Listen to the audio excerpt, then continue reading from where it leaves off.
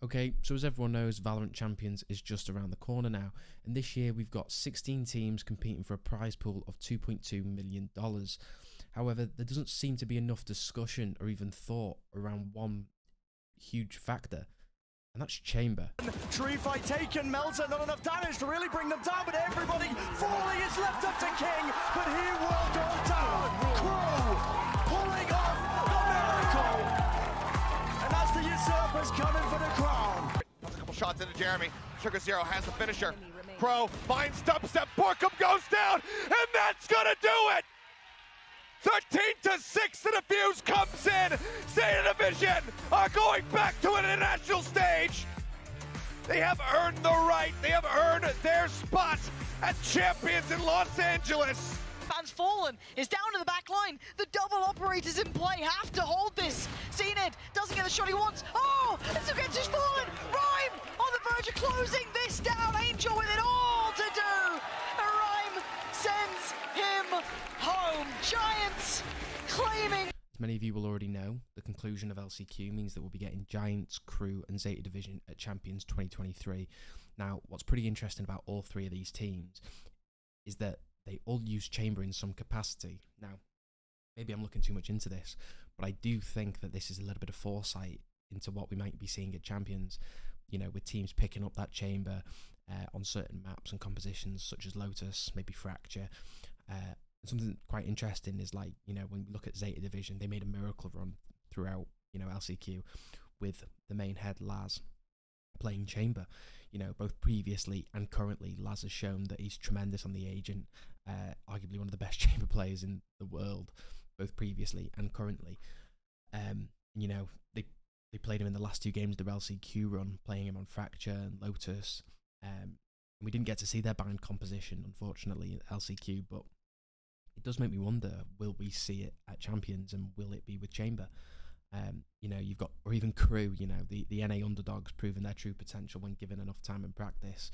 You know, Davies pulling out Chamber on split for LCQ. You know, not only is almost every Chamber player able to hold positive KDA, but also have incredibly high ACS for someone that only has a pistol and a trap, you know?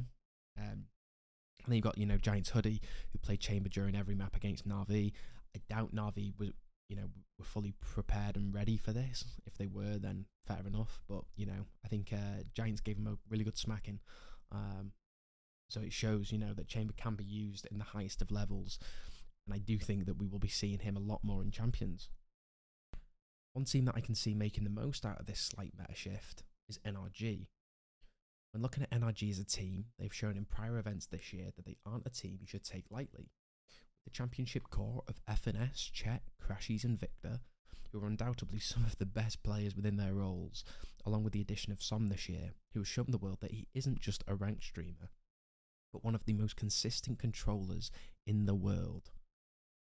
They also have Ardis, Big Keith. He might actually get it as well. Okay, one goes in and gets to dip away. Does get marked though. Prowler, not a problem just yet. Another. No way! Oh my God! The man can do no wrong! One of the greats to stand on this stage so far! During his time with FPX, Ardis was one of the best Chamber players in the world. You couldn't argue otherwise. Competing with alongside Durka, Buzz, Yampy, even Ye. I think that with the firepower that this roster has and the flexibility between Victor and Ardis, we could see Ardis go back onto the Chamber this year. And Vic possibly taking on the entry role once again. Sounds too good to be true, no? I predict that NRG will likely stick to running Chamber on Bind, as well as Lotus, Fracture, possibly even Split. This is after looking at old data when, you know, good old Optic used to have Ye and Marved. You know, you slip Ardis and Som back into those roles and you've got good old Optic gaming. I can imagine them having a double Sentinel with FNS going back onto the Killjoy and Ardis on Chamber and even Vic on Jet Raze. However, the only issue is it would leave Som as a solo controller, and everybody knows how much NRG love double controller. It'll be interesting to see, but I have no doubt that they have cooked up a Chamber comp and they will use it at Champions. Another team that I think will alter their composition slightly is Team Liquid.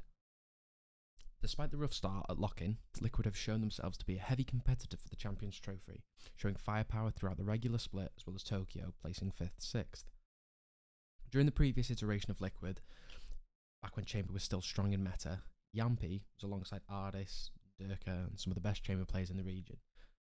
In the current iteration of Liquid, Yampi has taken more of a Flash's initiator role within the team. However, with the raw talent of Yampi's op alongside his previous results on the Agent, it does pose a question if Team Liquid will take this approach in Champions. You can always see Yampi playing off-meta champions with AWPs like Sova, Breach, Sky. The guy doesn't really care. As long as he's got an AWP, he is chilling. I believe that putting Soulcast back onto his comfort role of an info initiator, whilst having Nats and Redgar on double control with Yampi on Chamber, I think Team Liquid would be able to make a strong run at champs. Now everyone knows you can't really talk about Chamber without bringing up Loud, and especially how crucial the Agent was for Loud during Champions 2022, when they were able to win the entire event. Less's Chamber was a crucial factor in allowing the Kings of Brazil to win at Champions 2022, with Less having 227 ACS, as well as having a 1.4 KD across the entire tournament. Loud's overall role structure is very similar to what it was back in 2022. Despite the team not having Sassy and Pancada as both main initiator but also controller players, with Cowan Zine and Tui's replacing them, I believe that the current iteration of Loud could possibly bring back Chamber if needed be. Now, Loud were actually one of the only teams to actually not conform to the Chamber meta of using him on every map, and this is due to the IGL initiator issue that we saw at the beginning of 2023. If Loud were to pick Chamber at Champions, it would require Sadark to take the secondary controller role on the double controller maps, which would allow Less to play Chamber. However, I can see Loud having a Chamber composition all prepped and ready. However, I can't see them using it as much as other teams such as NRG or Liquid.